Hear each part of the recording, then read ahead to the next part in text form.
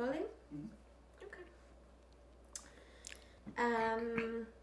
Can you explain to me the Soviet law regarding leaving the country in 1960s, in the 1960s?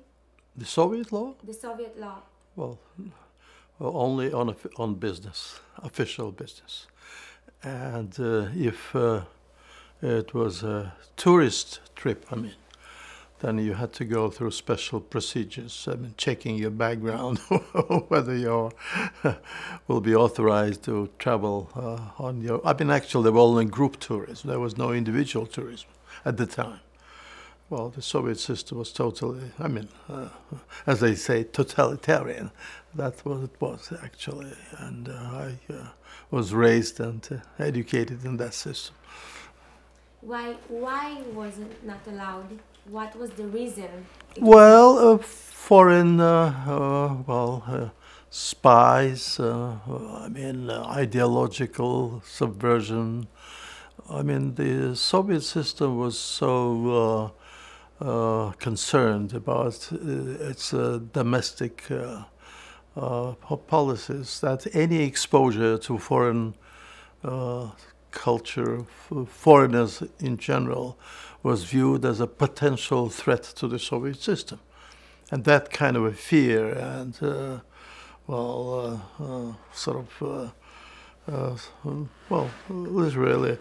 literally just part of the Soviet mentality. And it lasted till the collapse of the USSR. On official business, once you're authorized, that's okay. And that I was an official of Soviet system at the time. So I traveled a lot, from Australia to Brazil, and Canada and all over Europe, But that was official. Otherwise, normal, regular citizens would not do that. Even if they had money, they had to have special clearance for travel abroad. So, Just drop your level down just a little bit. Sure. Sorry. Okay. What did you? Was it if people? And what happened if people ask for permission to leave? How was it? And they got to live? To leave the country. If they ask for permission, what would happen? Well, there were no private permissions, with very few exceptions. If some relatives, but that was generally the Soviet system was a closed system, and any exposure to a foreign country was viewed as a potential threat to the country and its system. That was a totalitarian system. That's exactly what led eventually to the downfall of the system, because people would not want to live, under the threat of being put in jail or fired from job. Things led to the downfall of the Soviet system eventually. And you at that time, obviously now you think different about the Soviet Union, but at that time you were, what was your opinion at that time of the Soviet system? Well, I was a Soviet system sort of representative abroad.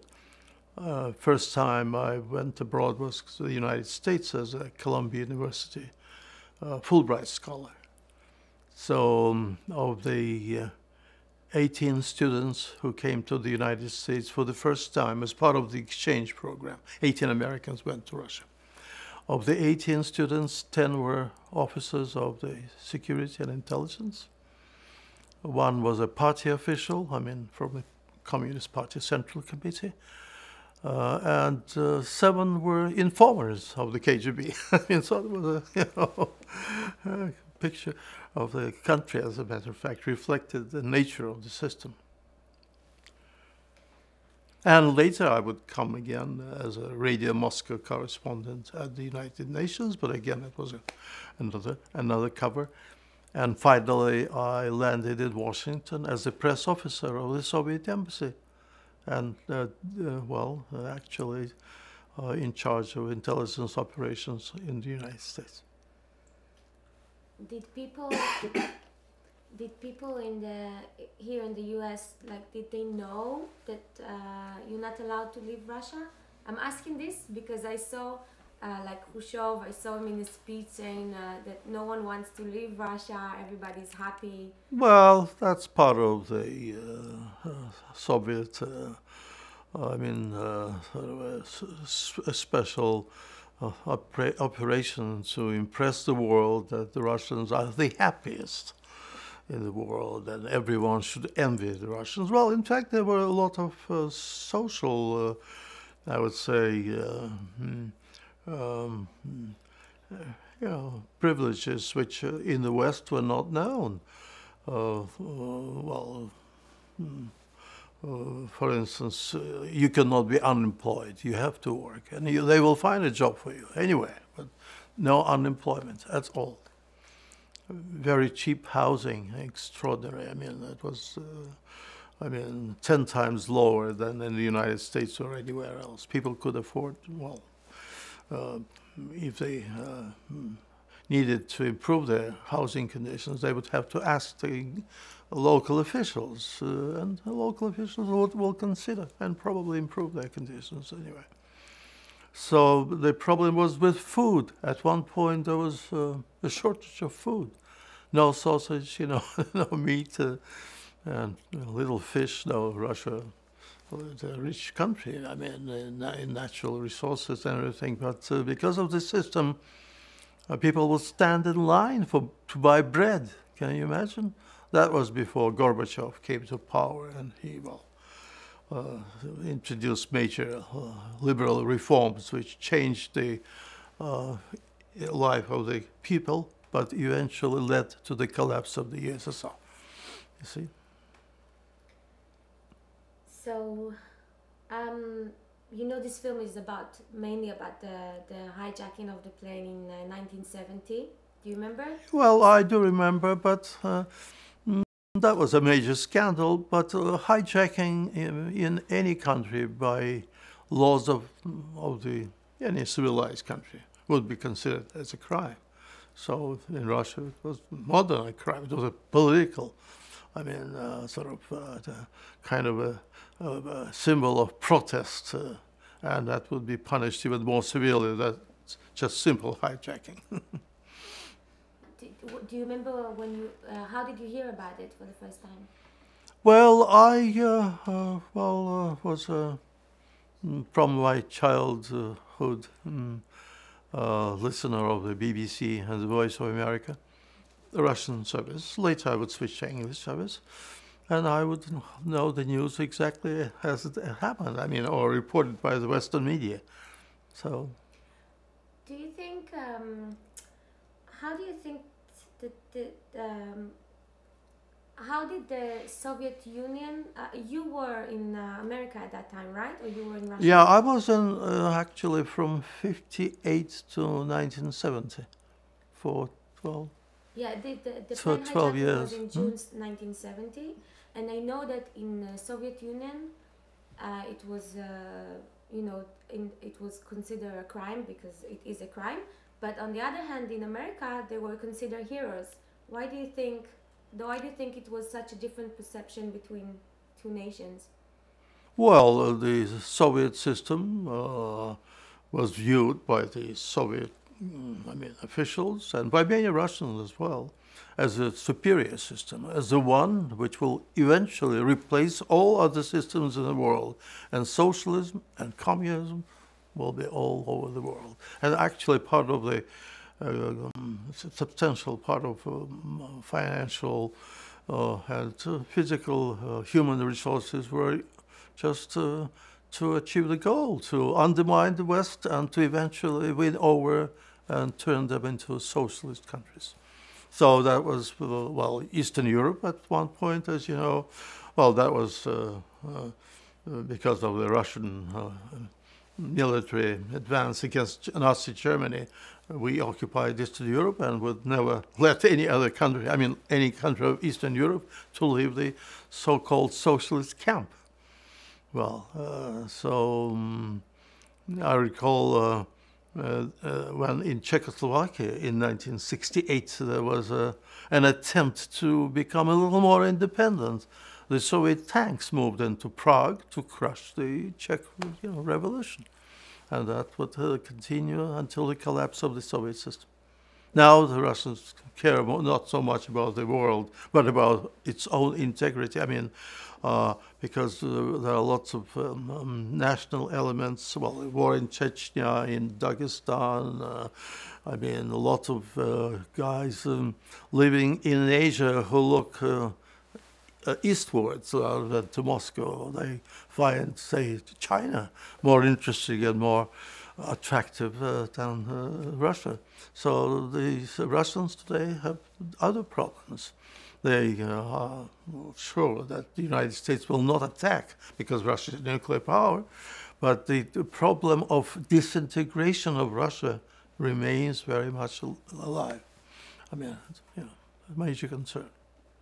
So why do you think... Hold on for 1 second. Okay. Hey, Jean? Yes? Can you leave your arms on the ground? Because when you raise them, it comes into the shot. Because I went... Yeah, because you went like that, it came into the fridge. Okay, fine. Great, thank you. Sure. Sorry, thank you. So this is those 16 people. They hijacked a plane, which is a crime, and of course in America they also consider hijacking very seriously. But still, they saw them here as heroes. Why do you think that? Oh well, because that was not just hijacking. It has some political implications, and that's why it was viewed in the West as part of the Soviet problem. People want to get out of Russia, and they go that far, even commit crimes to just be free. So that's the way they interpreted it in the United States and elsewhere in the Western world. But hijacking, I say, is a crime anywhere. I mean, in the long run. But at that time, it was viewed as a great blow to the Soviet prestige. People will commit crime, but, well, for anything, just to get out of the country. So how do you think this event affected the Soviet Union? Well, it was kind of the Russian media, as you know, has been, I mean, under control. They would not play about this, games around this crime, because a crime. I mean, it's a scandal. It was very fast. It just disappeared from the media. Russian media was totally controlled as well, as you know, so they would never say something of their own. If the government says no, there will be no news and no comments.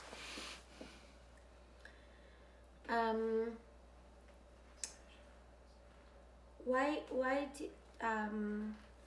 do you think at the end the government decided to reduce the death sentence? Because do you remember they received death sentence to... Well, it's... Just 1 second. Yeah. Yes. Well, this happens sometimes, you know. It was also a propaganda trick. We punish people who commit crimes, but we are not, merciless. We will pardon them, forgive them once they served a certain term for the crime committed. The death sentence was reduced after 8 days because there were a lot of demonstration all around the world. Do you think it affected? Why was the Russian affected from demonstrations? Do you think that? Well, demonstrations in Russia were allowed only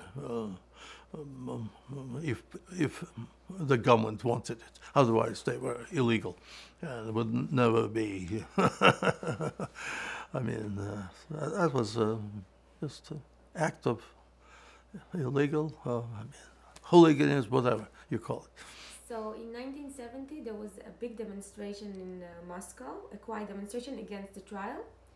And I think that there were KGB around, but I think they didn't know what you say it's illegal, it's like hooligan. Absolutely. But what would you do? You were official general of the KGB, what would you do if you see there were a lot of people demonstrating and there is also television from the West coming to cover it? Can you do something about? Can you arrest them? What can you do? Well, you know what? All my life I worked in the intelligence service. My job was to steal secrets and undermine the Western world or anti-Soviet world. I did not work inside. Well, at some point when I had clashes with my KGB leadership, I was assigned to Leningrad, St. Petersburg, my native city. And KGB chairman Andropov at that time, he saw me before departure and said, Oleg, you lived too long in the West, and for your own, well, better future, you should learn something about your own country. Why don't you go to Leningrad, your native city, for a couple of years? And I promise you'll be back in a couple of years. In a couple of years, Andropov passed away, and I stayed for 7 years in Leningrad, and that's what turned me around. I became a dissident inside the Soviet KGB system, and at some point I wrote letters to the Russian Pravda, major Communist Party newspaper that was never published. And then I went public and just voiced my concerns and my disgust with certain features of the Soviet system. And I was to be put in jail. But a miracle happened. On the day I was to appear at the military prosecutor's office to face charges of treason or whatever, I was registered as a candidate to the Soviet parliament and obtained immunity from prosecution. And in fact, I became a member of the Soviet parliament, and 1,200,000 people voted for me, for the guy they never heard before. I mean, so 6 months before, I was totally unknown because I worked in the intelligence service. And I was elected a member of parliament, obtained immunity prosecution. I became even more vigorous in my attack on the Soviet system. I mean, saying that it needs profound, reforms, and eventually, well, these reforms happened. But that also led to the disintegration of the Soviet system. The Soviet system could not keep it, altogether, because in the old days, violence, fear, and murders, whatever, would stand behind the Russian people. With the collapse of the Soviet Union, well, it was over. No fear.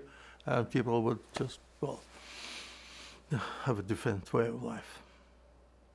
It was very brave of you, by the way. It was very brave of you. I know I did face problems, but I say I was saved from jail by the people of Russia. Going back to the trial, after the death sentence was reduced, it was in December 1970. So in 1971, they were suddenly releasing a lot of Jews from the United States. Actually, in 1970, there were 300,000 Jews released from the United States. From the Soviet Union, sorry. Yeah. From the Soviet Union, yeah, 300,000. Sorry. Okay. Sorry, US. Which, do you think it was because I have a theory. You tell me what you think. I think that the Soviet Union tried to show the world that it's a paradise and everybody's happy. And once the trial happened and the world suddenly understand it's not so good, so they tried to show, okay, here you go, we release people. What do you think about it? Because it's a huge difference. Well, I took a very active and I would say, vigorous position on the immigration of Jews. In fact, because of my direct access to KGB chairman Andropov, I told him at some point that we have to allow Jewish immigration. First, we shall get rid of some of the dissidents inside the country. And second, we will just shut up Western propaganda. And third, we shall use some of the Jews as Soviet assets who would live in Israel or in the United States and would report to the KGB, well, vital, important information. So 3 reasons which were accepted, and that's how the doors opened to Jews to emigrate. No wonder at some point later in my life, may I have some water? Okay, can let's have a water break for a second. Yeah. A water break, just regular water. Thank you.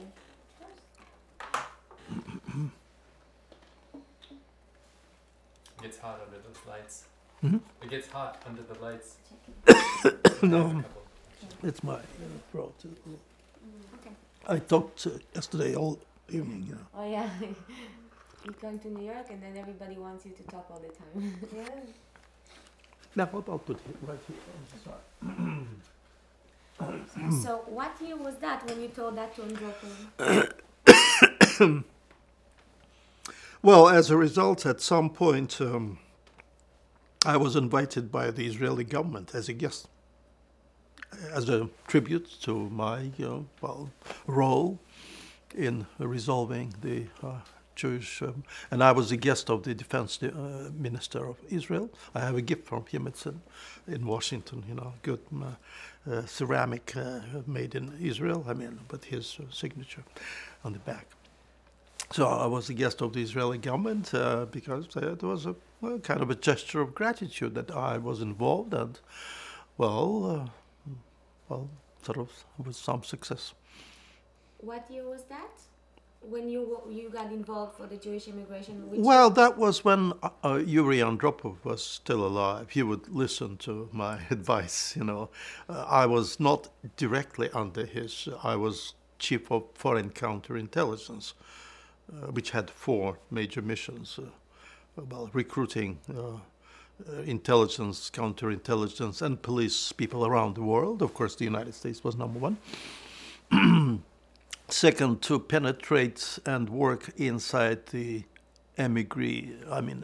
organizations of emigres from Russia, Russian, Ukrainian, Armenian, Baltic states, you know, to recruit people and create the 5th column, so inside the country.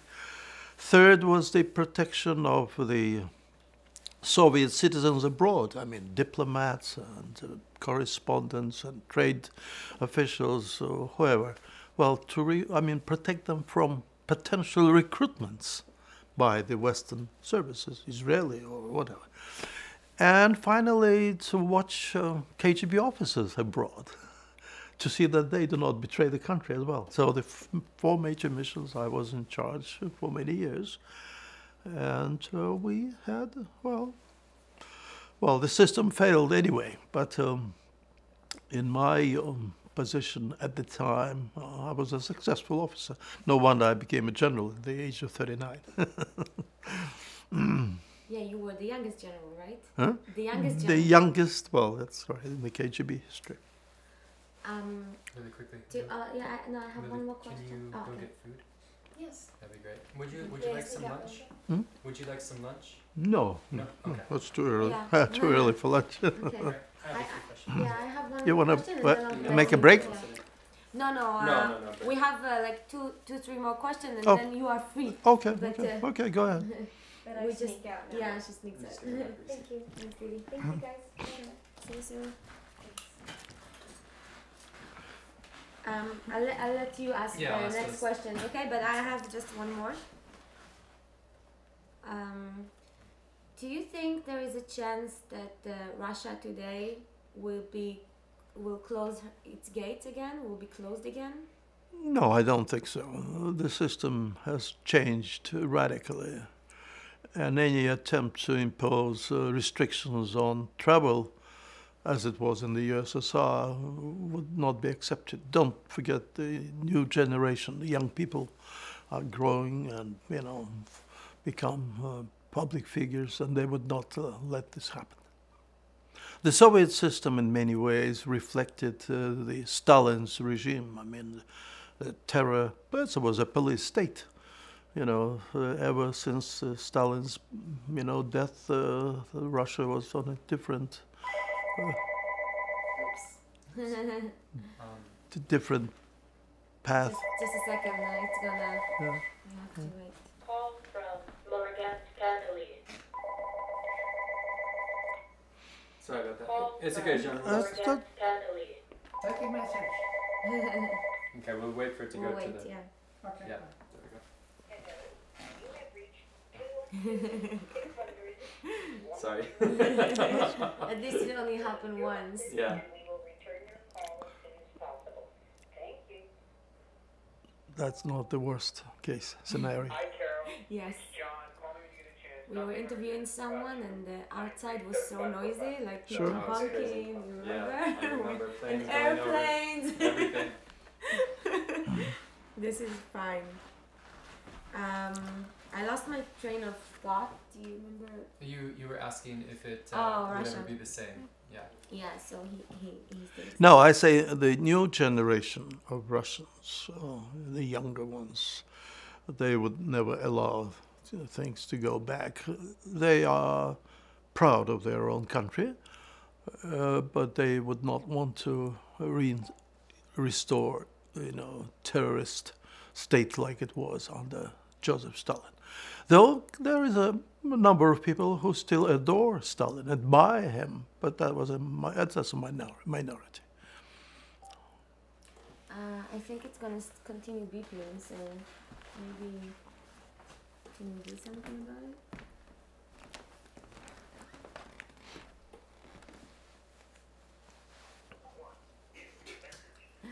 Yeah, write it down exactly. Hi, Carol. It's John. Call me when you get a chance. Nothing urgent. 293-7545. It's Tuesday at 11 o'clock. Bye. Brian, would you like to ask your Yes, questions? Let's change seats. So he's the okay. new interrogator. Why, hello. Okay, all right. So, Just a second, sorry. yeah, no worries. Just Do you need any more water before I ask you Yeah, something? yeah. Great.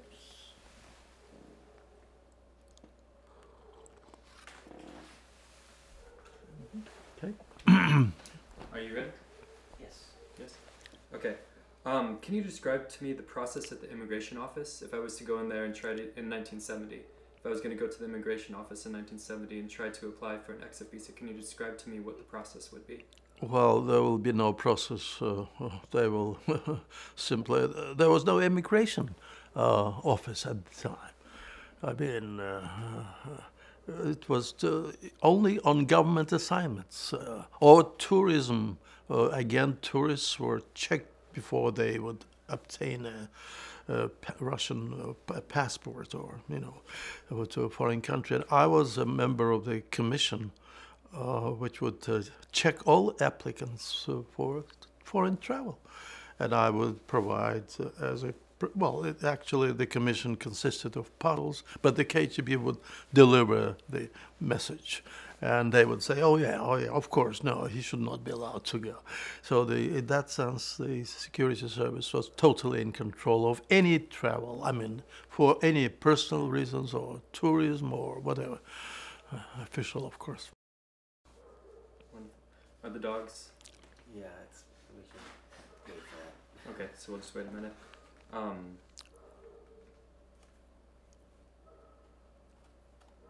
Somebody feed that dog. Dan, you want to try closing those windows there? 'Cause, Oh yeah. They're open? Yeah, they're open. Help. Oh, It's really quiet here. It's yeah, really it is nice. super Mhm. quiet. Yeah, it's a beautiful place. Yeah, Yeah.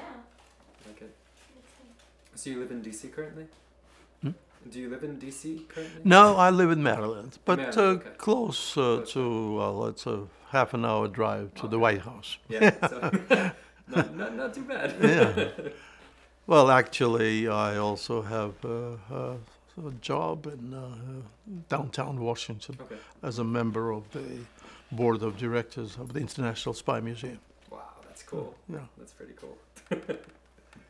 Okay, yeah, that's great. That actually locked them out. Well, I think it stopped working, but that's good. No, we'll just pretend like you did it. Okay. That's great. Okay. We ready? Yes. Yeah, okay. Do you think the First Leningrad Trials in 1970 affected immigration?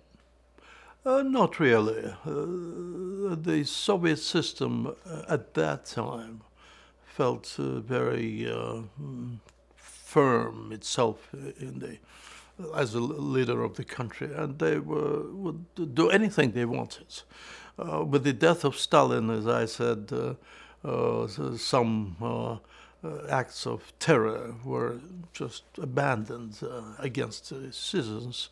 But the jail's term was a normal thing, you know. So that was part of the Soviet system. No one would be allowed to travel abroad unless you would be authorized by the government officials. Tourists or whatever, doesn't matter. That's great. So two of the activists were sentenced to death. Why do you think they weren't killed and just sent to work camps?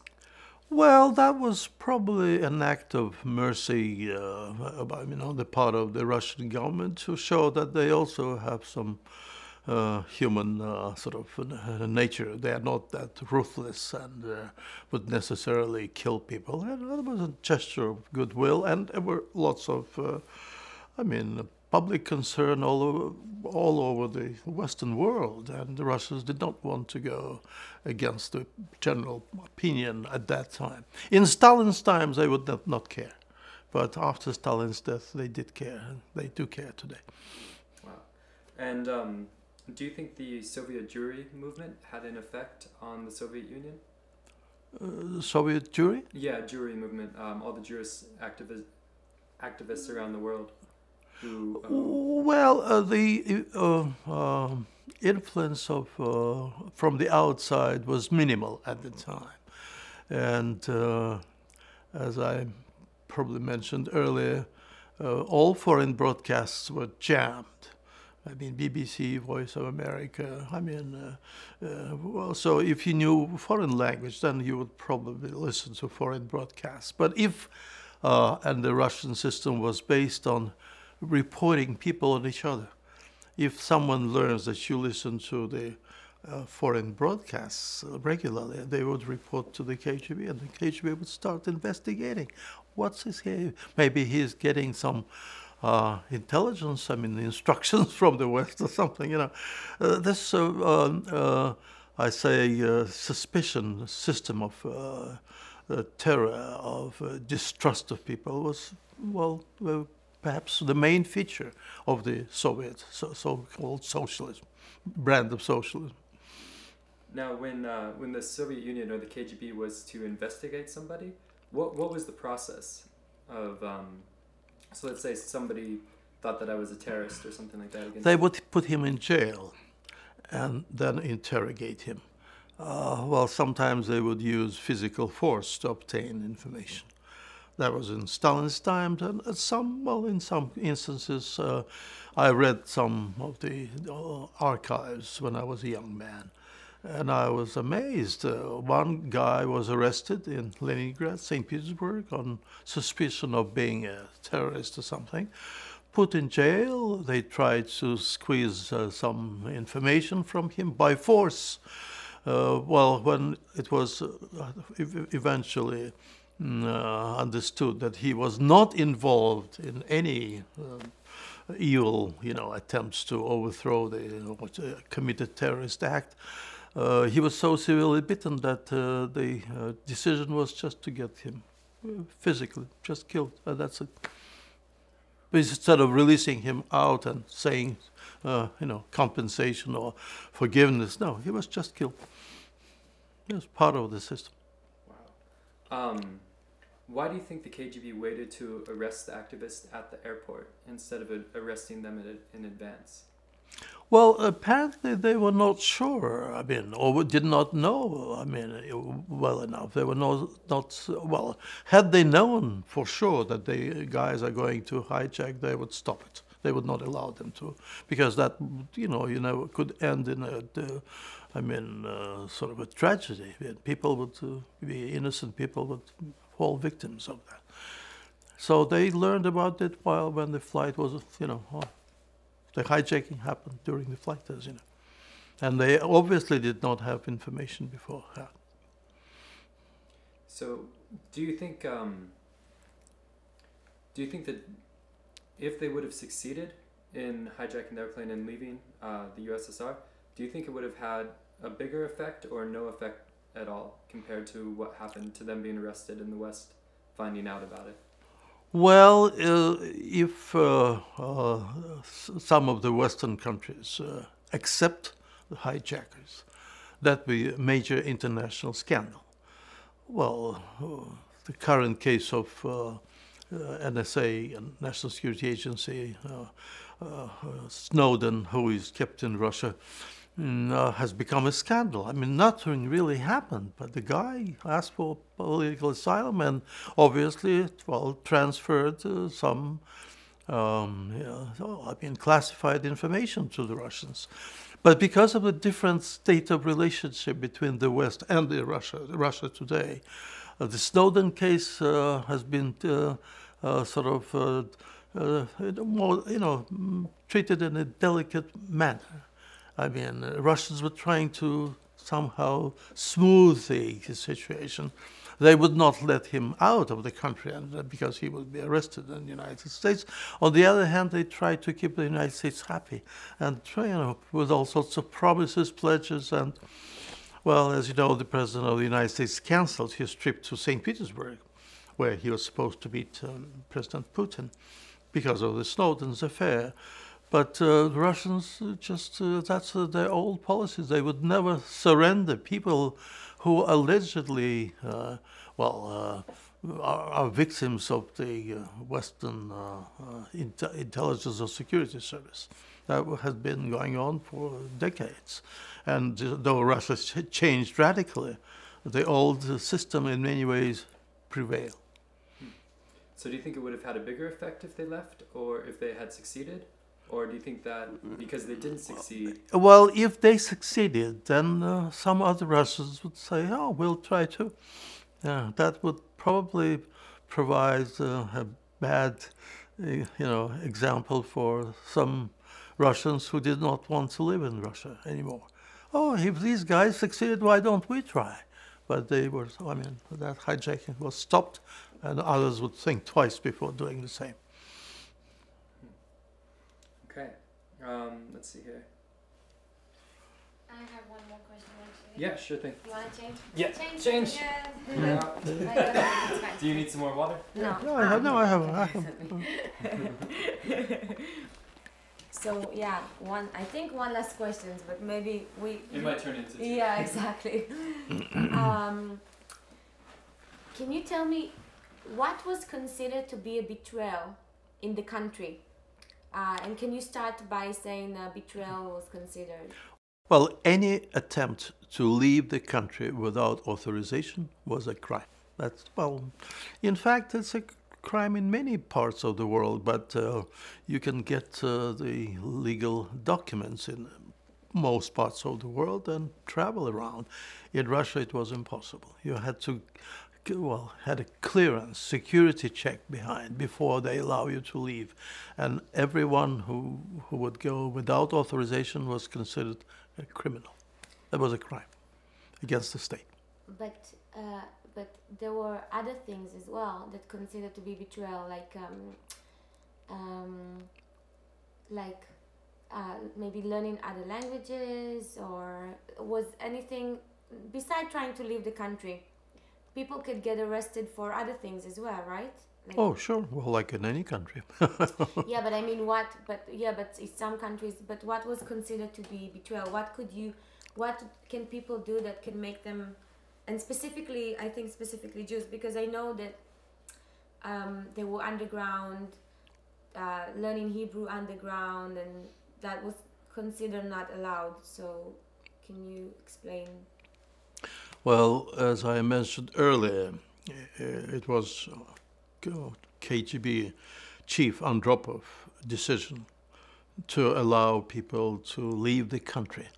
As I said, to ease tensions inside Russia because of the Jewish protests and some kind of unhappiness of a certain part of an important part of the population, not in terms of numbers, but in terms of positions they held in the intellectual world. I mean, the Jewish population. And second was to gag up the Western propaganda about the lack of freedom in Russia. And third, to well, sent abroad KGB guys who would settle in Israel or wherever and would become informers for the rest of their lives, keeping the Soviet system, I mean, with intelligence, information, happy. They're still out there, I think. Yeah. So three main reasons. Just a second. Is the question you're asking, is it why was it illegal to learn Hebrew? Yeah. Okay. Why was it legal? Was it... I'm talking about Brezhnev time, actually, not Andropov. And I know that there were some arrests for if you find, like, for Zionist underground. So that was also considered a betrayal, right? Well, in Brezhnev's times, it was not the worst time in the Soviet system. Stalin's time was, absolutely, no one even knows how many people were shot as traitors or suspected spies or, hijackers potential. The number of people murdered by the Soviet system under Stalin's regime is not even known today. So it's classified. They did not count people, that was the Soviet system.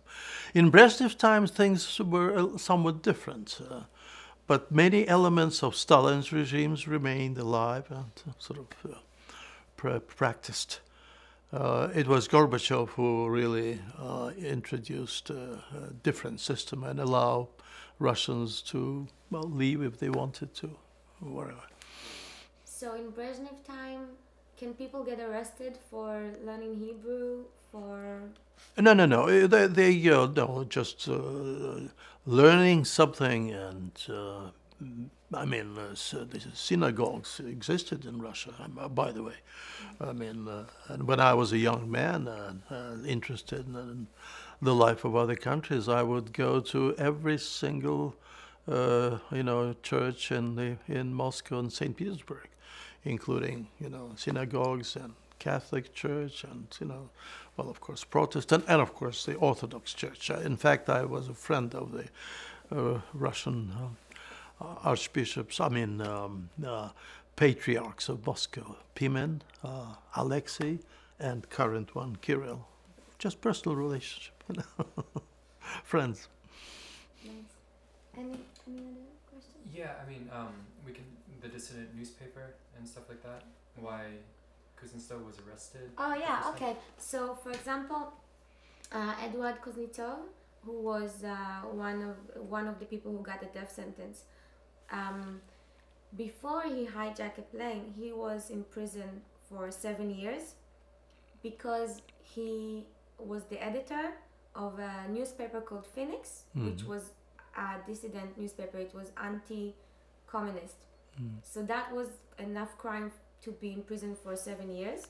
Well, sure. Well, in the Soviet days, they would put you in jail and give you... there was no independent judicial system. The judges would make decisions based on government directives. Actually, the three system,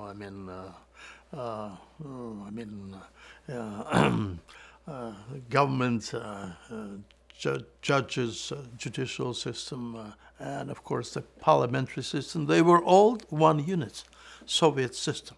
And no one would be allowed to do anything if the government did not want it. So can you tell me, give me examples of what was considered a crime or betrayal, that something that it doesn't make sense to me, like as a person who lives in the free world, but something that in Russia at that time, in the 60s and the 70s, was considered a crime enough. Can you tell me? Well, listening to foreign broadcasts was viewed as a potential crime. People would not be put in jail, but they would be suspected of potential conspiracy against the Soviet system, and they would be watched by the security.